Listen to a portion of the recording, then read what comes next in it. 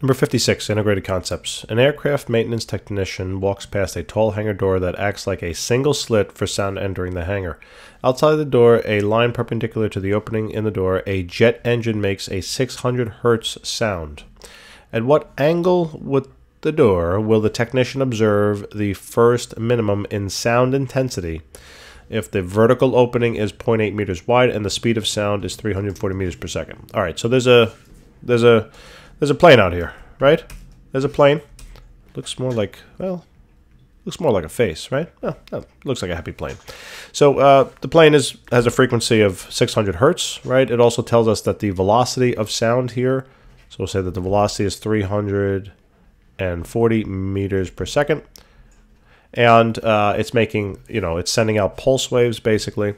And what they want us to do is, when these waves now enter this single slit, they diffract.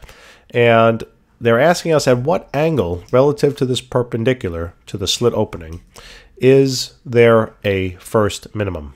Okay, so if the technician were standing right here, we want to try to position the technician, I guess, so that he experiences or she experiences a minimum of sound. Okay, so knowing that this is a single slit and we're talking about minimums, we're using this formula over here on the right hand side. It's going to be that the distance between the single slit multiplied by the sine of the angle is going to be equal to the order of the minimum you're talking about multiplied then by the wavelength.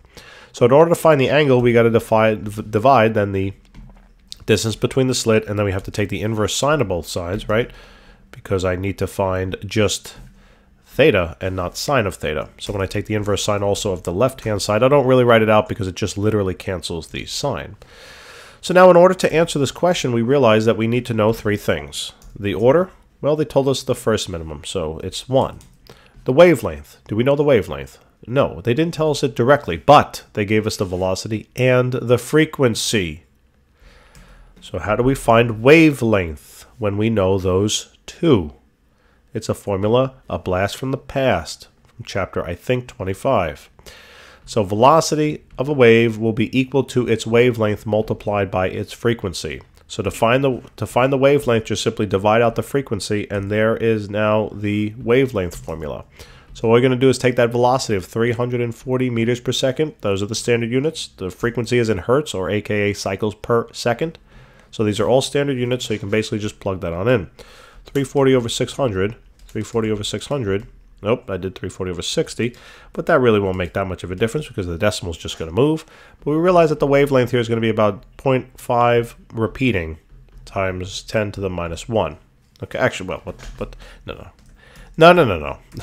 It's just 0.5 repeating. If I did 5 times 10 to the minus 1, yeah, that. Okay, anyway, it's a little early. So that's the wavelength in meters. So now I do know the wavelength. And do we know the slit opening? Well, it says, yeah, vertical opening of 0.8 meters, right? So let's do it.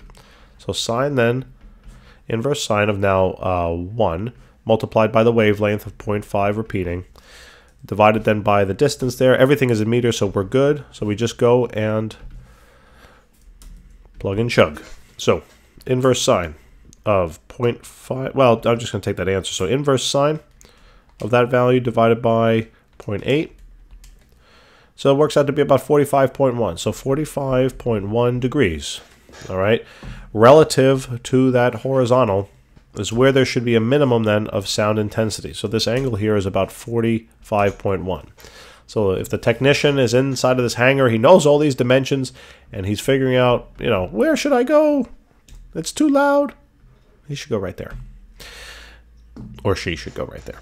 Guys, thank you very much for tuning in. I appreciate it. If you can, help us out by subscribing. We really appreciate it, liking, and maybe even telling some of your classmates. All right, we got a whole bunch of other subjects out there. So if you know anyone taking chemistry or pre-calculus, and I'm sure we'll have a lot of other stuff coming out relatively soon, organic chemistry and biochemistry and all that stuff, send them our way. We'd really appreciate it. Yeah, thank you.